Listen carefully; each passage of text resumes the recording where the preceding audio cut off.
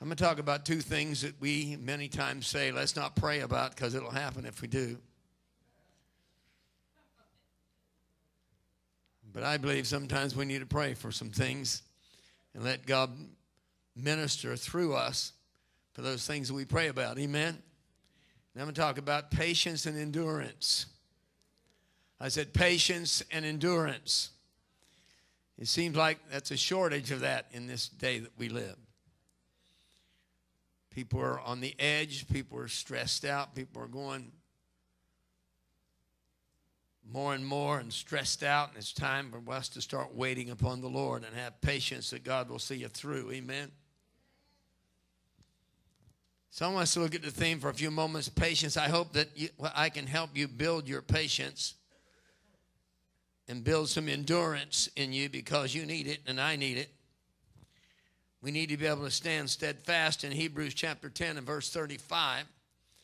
Hebrews chapter 10 and verse 35. It says, therefore do not cast away. Do not throw away. Do not discard. Amen? Do not cast away your confidence. Confidence. Your assurance. Your know that he's going to do it. You're trusting in him. Don't cast away your confidence, which has a great reward. Our confidence is vitally important for patience and endurance. You have to have confidence that God will see you through. You have to have confidence in God to know if he says it, he'll do it. His promises are yea, that's yes, and amen, that so be it.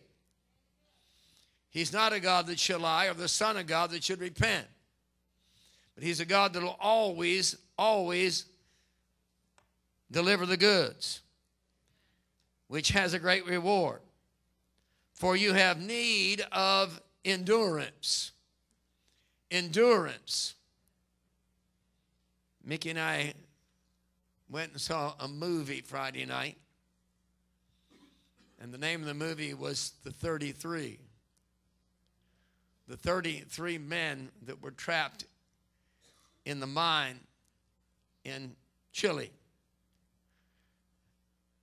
And they were trapped in that mine. 33 of them had to live down in the mine. It was so deep they couldn't get to them. So deep they couldn't send food to them. They only had a few days' supply of food, and they went for weeks and weeks and weeks. And they figured out how to exist. They figured out how to ration. They figured out how to filter water. They figured out they refused to give in to a hopeless situation. They refused. They said, we're not dying down here. They would have visions of their family. They would have visions of their children, their wife. They would have visions. One wife was pregnant, and he visioned his baby that would come. He had to be there. He couldn't die down in the hole in the ground. All 33 of them made a determined factor they was going to live. You see, you got to have endurance when the tough times come. You got to have endurance that's beyond the natural. You got to have endurance that's beyond the pain. Is anybody with me? You got to have endurance beyond the hurt. I don't know if I'm preaching to anybody here this morning. Maybe I'm preaching to me. Every time I prepare a sermon, it's first for me. So if I get all excited, holler amen, and shout over this, just, that's okay. Let me have a jubilee. Maybe this is for me. Maybe this is for you. Maybe this is for us. For you have need of endurance so that after you have done the will of God. I'm not talking about endurance just to float through life. I'm not talking about endurance to be able to continue in sin. I'm talking about the endurance after you've done the will of God. After we've been steadfast. After we've walked in the anointing of God and believed God for every circumstance. Amen. Need of endurance so that after you have done the will of God, you may receive the promise. Promise don't come till after you've endured. Promise don't come till after you've been proven. Promise don't come till after we've been tested. Are you with me? You see, some of you are right in the middle of a test right now in your life. Some of you are in the middle of some changes that's taking place. You're not sure what tomorrow holds. But you know if you trust God, he's going to see you through. If you don't lose grip, if you don't lose hold, if you don't stop, if you don't quit, he's going to see you through. If you have endurance, James chapter 1. James chapter 1, one of my favorite scriptures. Someone said to me the other day, Pastor, what is your favorite scripture? I said, whichever one I'm reading at the time. Because I love them all. They're life-changing. James chapter 1 says, my brethren, count it all joy. And if you want to, my Bible, I've got happy written in there. Okay, count it all happiness or joy when you fall into various trials. Now, that's a pretty hard thing to do. Now, see, I'm going through a test, so let me see if I can find some joy in this. Everything's caved in on me. Where's the joy in this thing?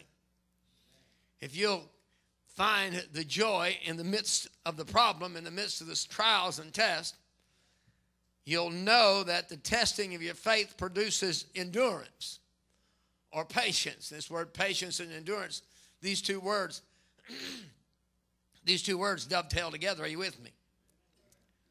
Knowing that the testing of your faith produces endurance, but let patience or endurance have its perfect work. Let endurance and patience do a work in you that every time you go through something, you'll prove God to be who he is, and you'll know the next time you go through it, you can just wait on him. They that wait upon the Lord, he will renew your strength. You'll mount up on wings like eagles. You'll run and not be weary. You'll walk and not faint. Teach me, Lord, to wait, or to have patience, or to wait upon you and to trust you in the midst of the problem.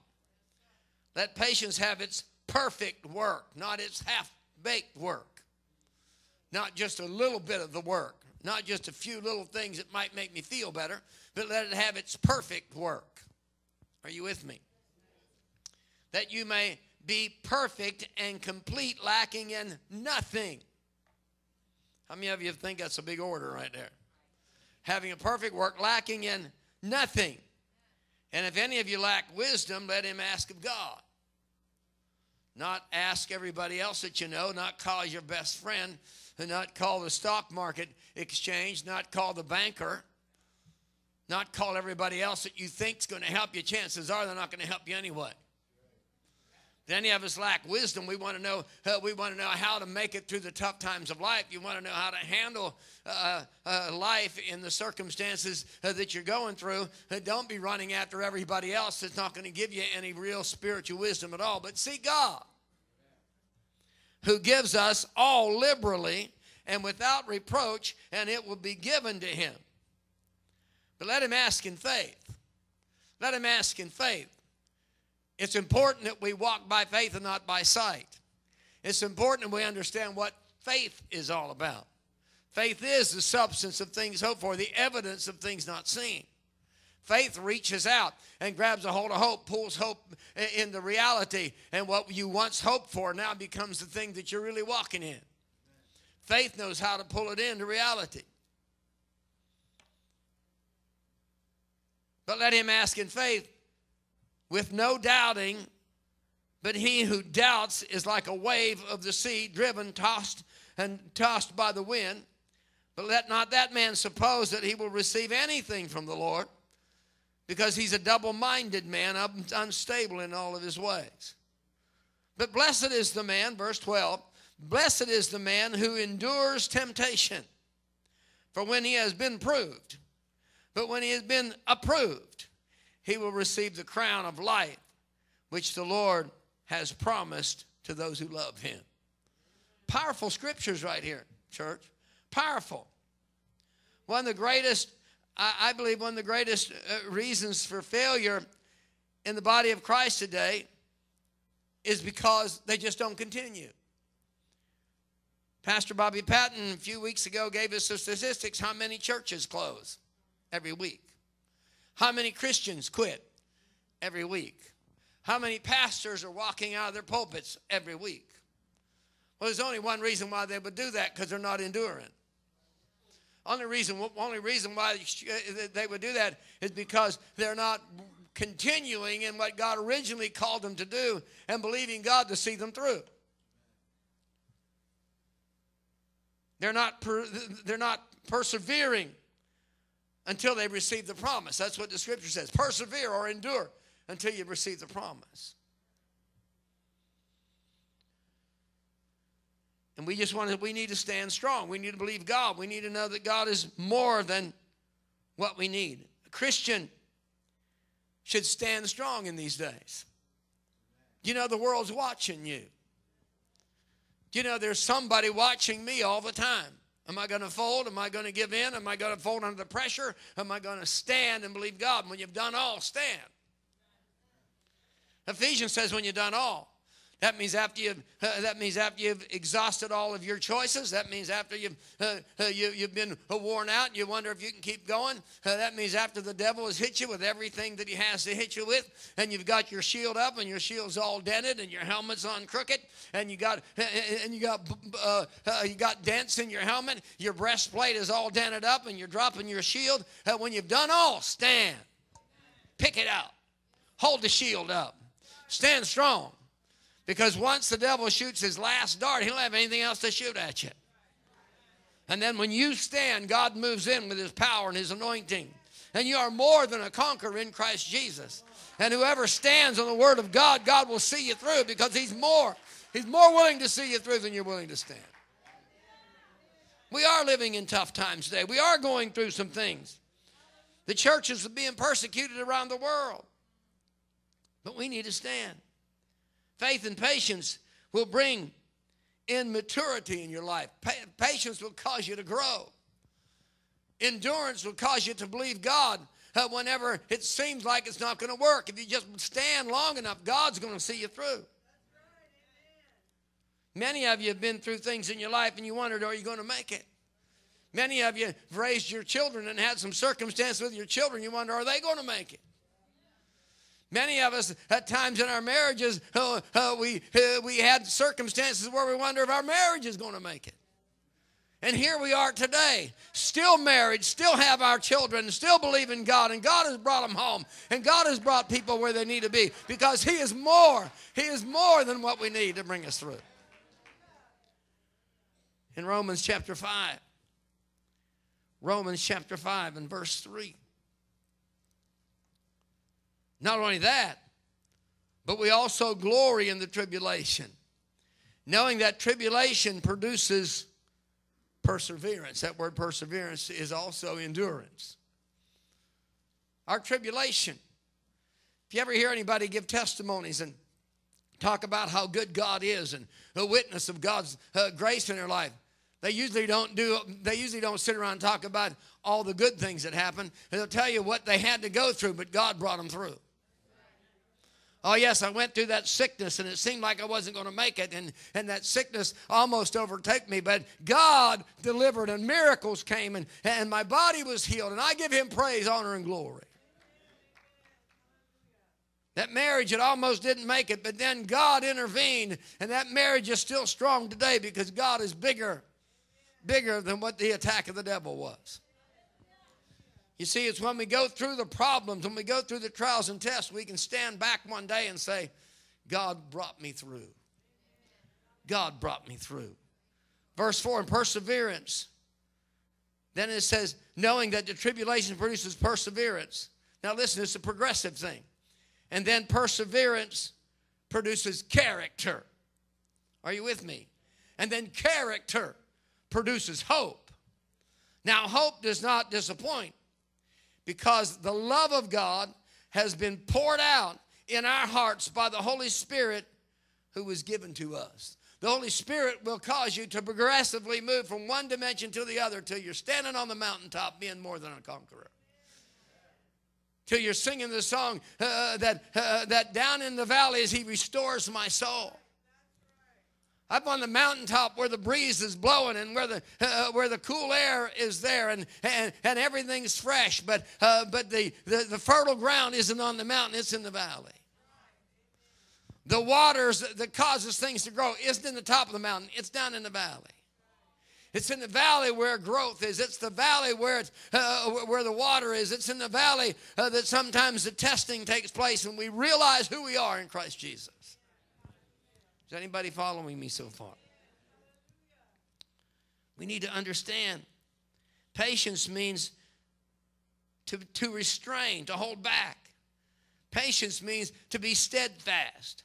Patience means to endure in spite of all opposition, in spite of what I've heard, in spite of what the report is, in spite of how I've been treated. I'm going to stand and I'm going to have endurance because I know the God that I serve. And when we're willing to stand steadfast and not quit, with your walk in the Lord, there will be opposition. If anybody found that out? If I found that out after you got saved, there's some opposition. There's going to be people that don't like you. When I gave my heart to the Lord, automatically I lost friends. I mean, you probably never lost any, but I lost friends. When I got born again, some of my family automatically thought I'd lost my mind. I was radical. I mean, I should have been put in a white suit and put in a room somewhere. I mean, I was just radical for the things of God. I was probably a little bit out of the box. But I'm still out of the box. And I'm still a little radical about Jesus. And I still talk to everybody I meet about whether they know Jesus or not. So just because I'm a little radical, that doesn't mean I'm wrong. That means the anointing of God is still resting on me. You see, the devil comes in like a roaring lion, the scripture says, seeking whom he may devour. He comes in to destroy and to steal and to kill, but Jesus comes to give us life and give it to us abundantly. So I walk in the abundant life. I walk in his anointing and his presence. I say, God, tomorrow's going to be a more exciting day than it was today. I can't wait to get up in the mornings to start the day and say, what are you going to do with me today? Hallelujah. Because I'm more than a conqueror in Christ Jesus. And I got endurance, and I'm going to stand, and I'm going to believe God. And not only do I want to be known as somebody that started something, but I want to be known as somebody that finished something. I want to be known as somebody that finishes well, not just starts well. Too many people start all kinds of things well, but they don't finish well. I want to be a well finisher. Somebody that crosses the line and breaks the ribbon. And as I'm being coached by the Holy Spirit, not to look to the right or the left. Not to look in the grandstand at all the popcorn eaters and the hot dog eaters and all the people that are enjoying cotton candy. I'm in a race. I'm running this thing. I'm not going to be distracted by all that stuff. I'm running a race. I'm being coached by the Holy Spirit. And Jesus is saying, come on, come on, come on, run.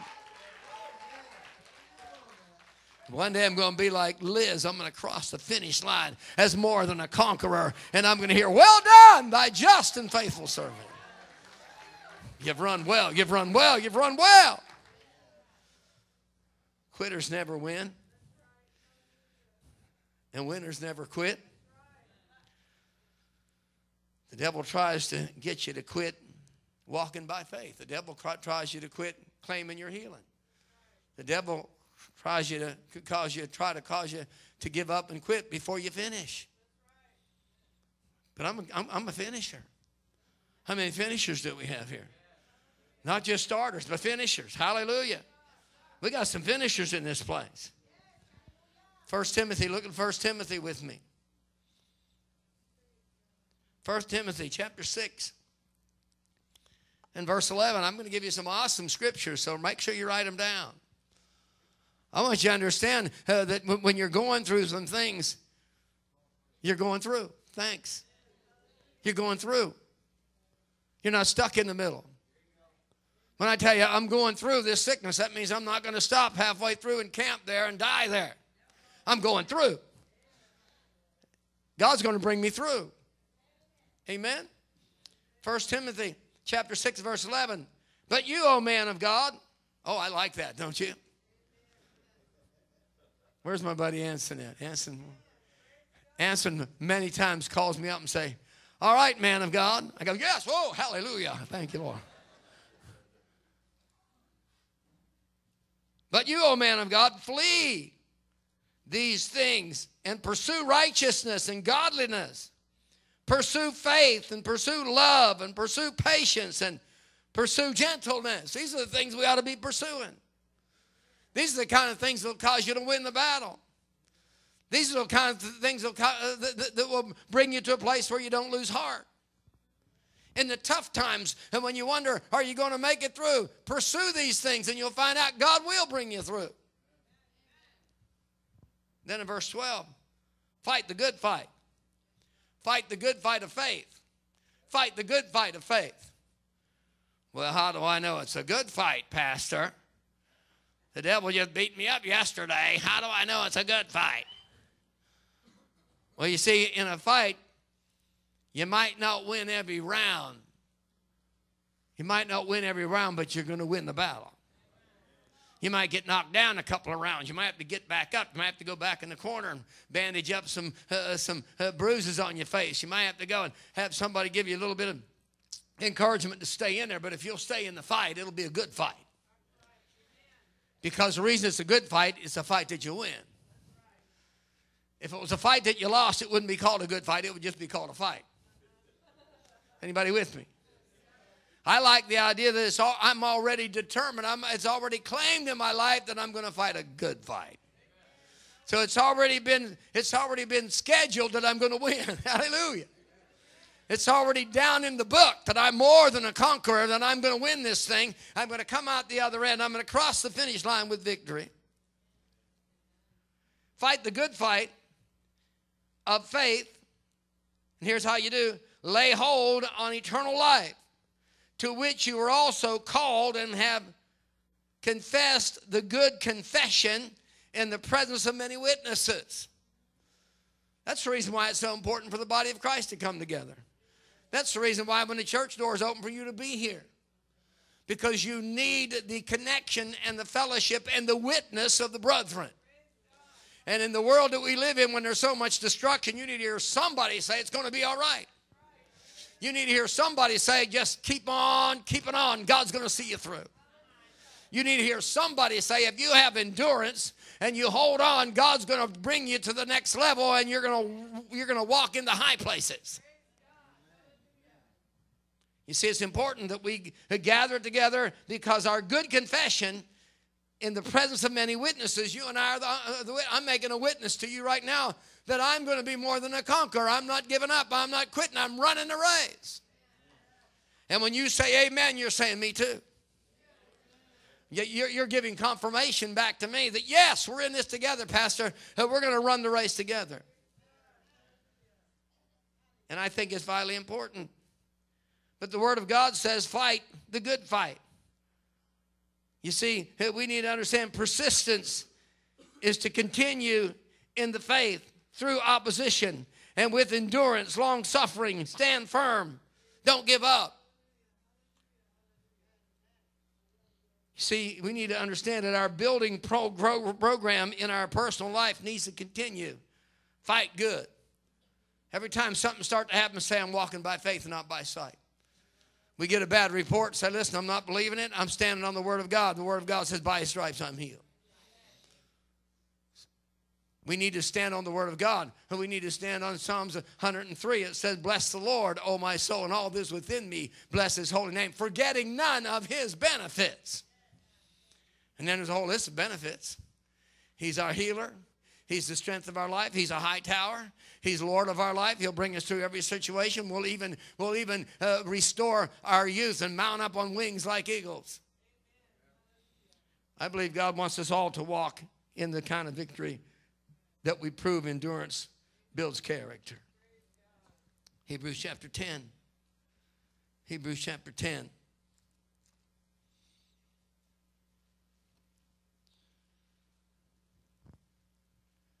Back to verse 35. I want to remind you, therefore, don't cast away your confidence. Don't throw away. Don't throw away. Don't discard your confidence, because there is a great reward. A man said one time that persistence young man, persistence, young man, persistence.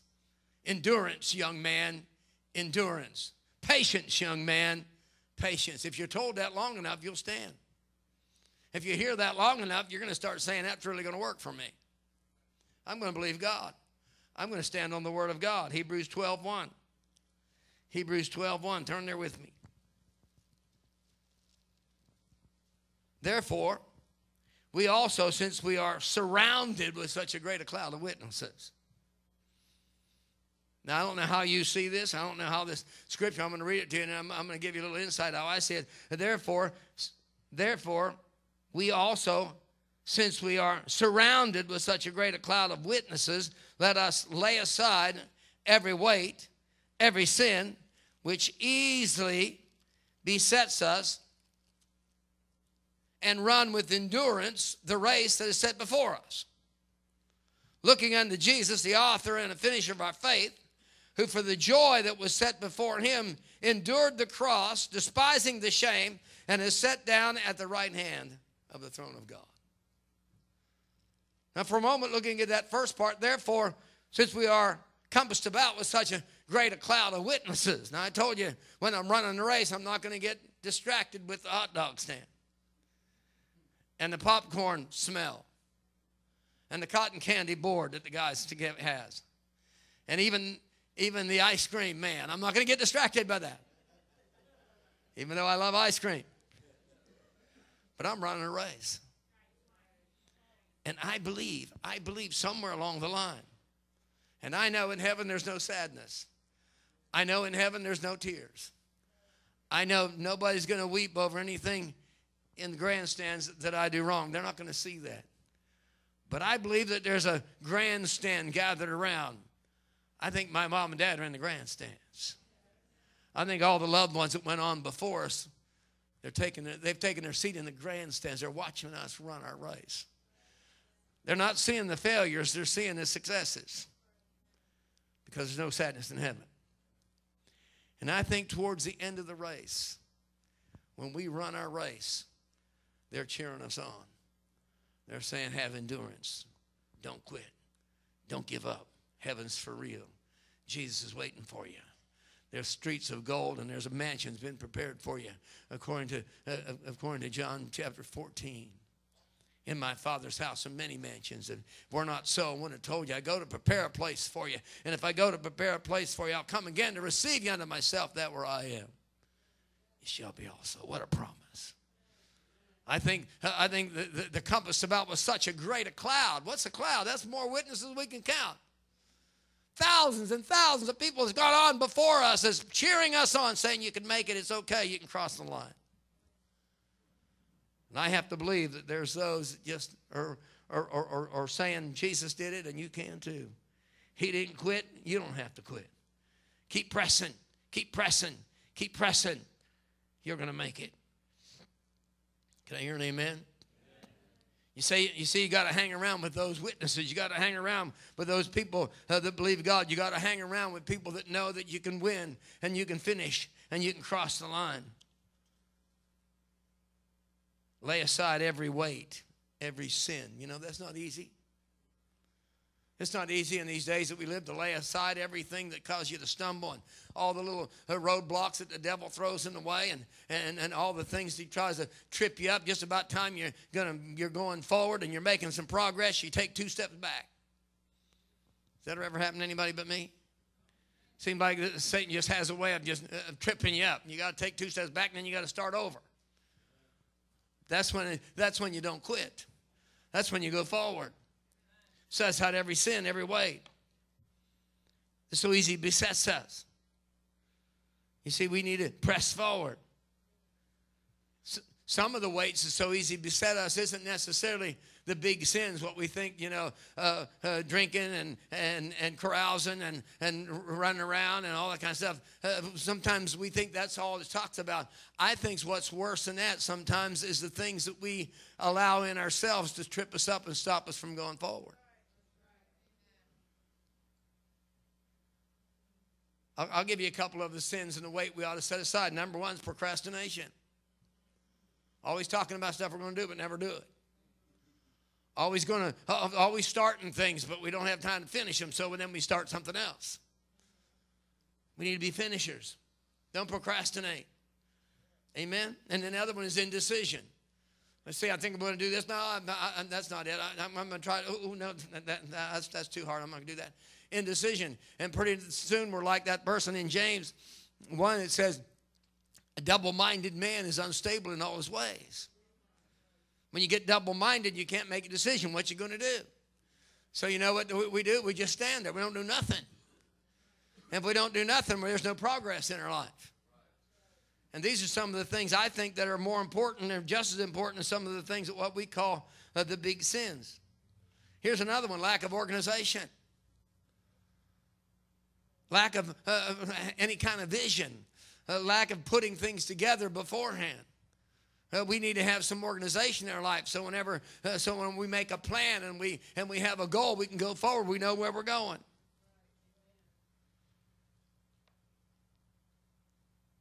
And then another one is lack of interest. Not having any interest. We need to be interested in something. Especially when it comes to the things of God. We need to find out, God, where do you want me to be plugged in? What do you want me to do? And then run with it.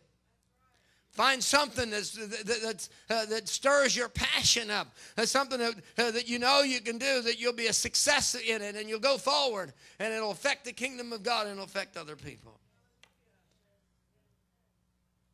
You see, these things are so important. We need to realize that. And then here's another one. Neglecting to move when you know God wants you to do something. Or somebody else can do it. Well, we got a missionary trip. Would you like to go? Yeah, but there's enough people going. They can go do missionary work. Oh, yeah, to serve in the local church. Oh, there's plenty of people there. There's always somebody that'll hold up the pastor's arms. I don't need to get involved in that. Are you with me? Is anybody with me? You see, we need to realize that neglecting to move when God's giving you or inspiring you to do something is holding back, and God will have to move to somebody else. We need so important. These kind of things will bring failure. These kind of things will bring discouragement. These kind of things will stop us right in the middle of our tracks. For a few moments, I'm going to give you a few things, and my time's up, but a few things on how to train yourself to be patient and have endurance. Can I give you just a couple things? Are you with me this morning? Here they are real quick. Number one, you'll find in Proverbs chapter 16 and verse 3, know exactly what you want to do and know what your desires are. Why is that? Because God will give you the desires of your heart. If you don't have any desire, if you don't have any direction, if you don't know what you want God to do, how can he do it for you? Amen? Proverbs 16:3 will explain that. Have a strong desire. Have strong desire for what you want. Find out what it is. God will give you the desires of your heart if you delight yourself in him. And then have confidence in Christ within yourself. Trust him. Trust him in everything. That's the reason why the scripture says, I can do all things through Christ Jesus who strengthens me. All things, not a few things. Not a couple of things that I feel good at. Not a couple of things that I've always felt that I'm confident in. But all things. Whatever you put your hands to, whatever you decide, whatever you have desire to, God will bring you through it. And then in Proverbs 24, verses 3 and 4, and we don't have to turn there. But if you're going to have patience and you're going to have endurance, you got to have some good planning. You see, if I know where I'm going, I'm going to trust God to get me there. I can wait forever. I can stand and believe God. If things start coming apart, if things aren't working today, if things aren't working this year, if things aren't working this year, I'm going to stand and put it on hold because I know God's going to make it happen. Because I'm trusting him. If he spoke it, he shall bring it to pass. Amen? And then here's another one. Have sufficient knowledge in what you're believing for. Do some research. Don't just say, well, God's going to do this. Praise God. Hallelujah. I'm going to build a building. God's going to do this. Hallelujah. Hallelujah. Find out what it's going to cost. Find out what's the best prices. Find out what it takes to get the right people in line with you to make it happen. Is anybody following me this morning? You see, you just can't sit around and say, well, God's going to do it. God's waiting for you to do it. Amen? There was two pastors out fishing one day. And they was in their little rowboat, and they got out there, and they had their little motor, their little outboard, and they got out there in the place fishing, and they fished most of the day. A storm was starting to come, so they reached around, tried to start that motor, and it wouldn't start.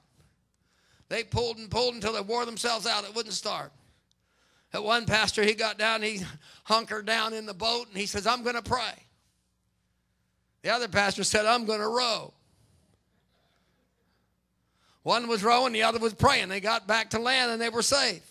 See, it's not just prayer. You got to put a little prayer into action. You got to do some things. Amen?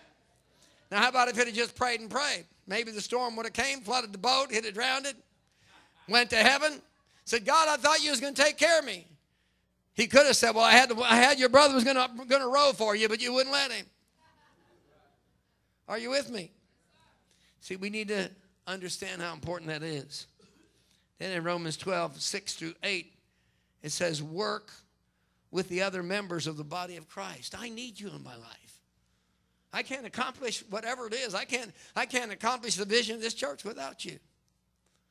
When God gave me the vision for this church, and we start building that first building back there where you folks are in the back, that was our first building that we built.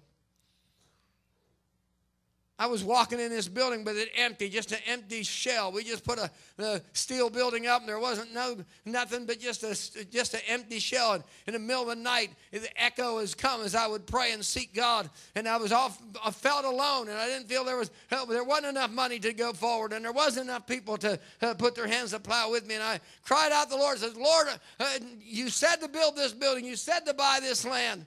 And God, how are you going to do that? And he said this, I'm going to bring people up and down Sheldon Road. It was 2-lane back then. A little 2-lane road. We was out in the country back in those days. We're on Main Street now. We used to be in the country.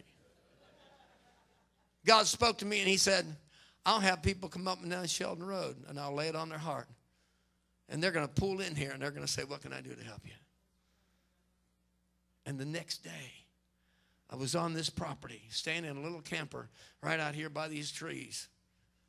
And a man pulled up he was a contractor, and he had a construction truck. And he pulled up, knocked on my little camper door. I was spending the night there, and I opened up.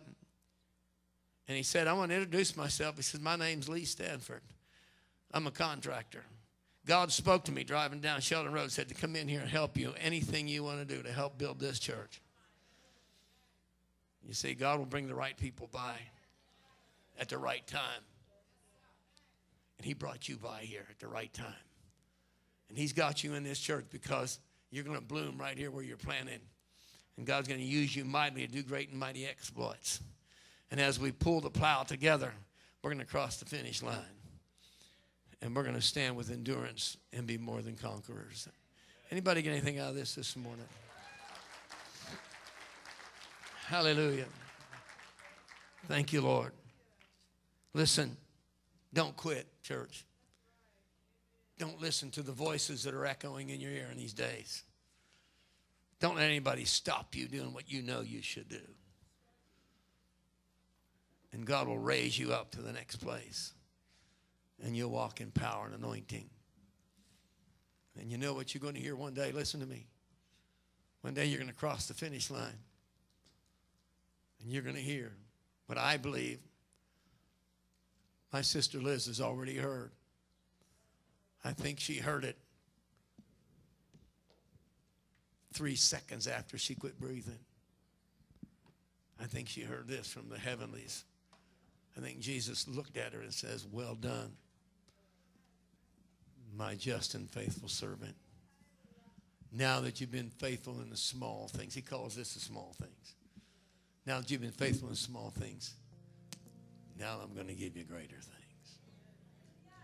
How many of you want to hear that? That's the desire. You want to hear it. You want to hear it. Amen. Every head bowed and every eye closed just for a moment. Would you just whisper a prayer for the person next to you? You might not know who they are. They might be your best friend, your wife, your husband. Whisper a prayer right now that God will touch them in a mighty way for the next few moments. Maybe you're here this morning, you don't know Jesus as your own personal Savior.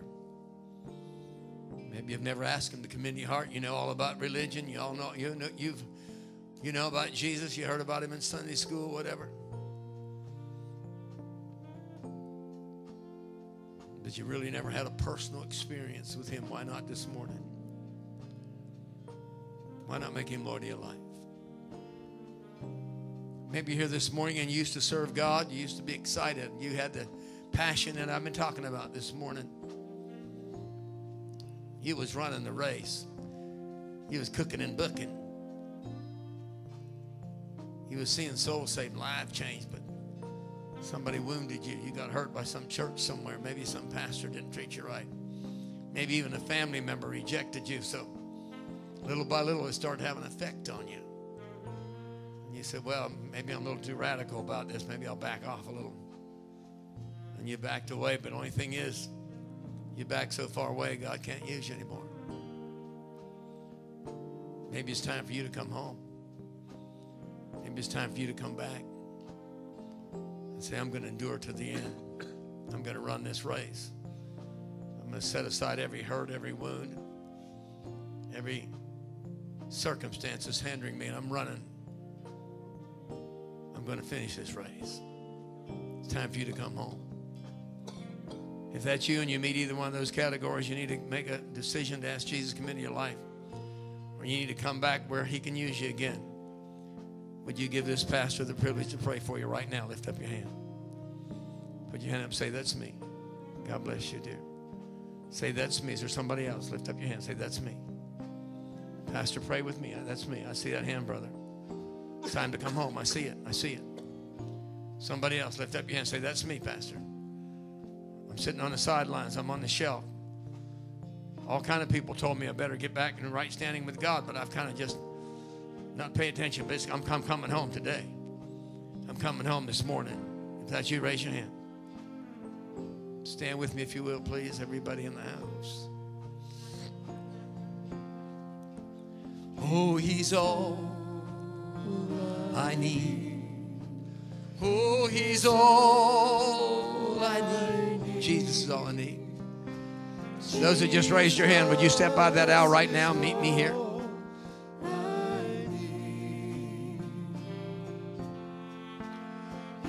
One of you is.